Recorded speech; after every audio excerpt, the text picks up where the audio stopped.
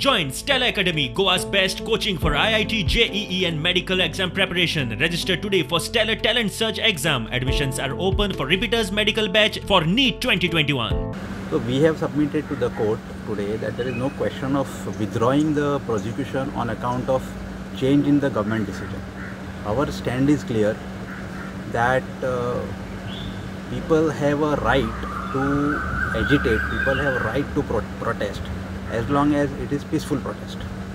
But the records reveal that the complaints also clearly says that there was deadly weapons used, police officers were brutally beaten up, and in such case as a whole government cannot withdraw the prosecution.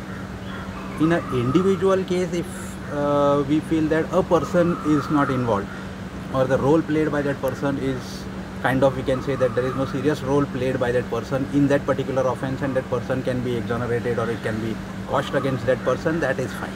But as a policy decision, in my opinion, the government should not withdraw the prosecution in such cases where there is a use of deadly weapons, there is a use of violence under the name of protest.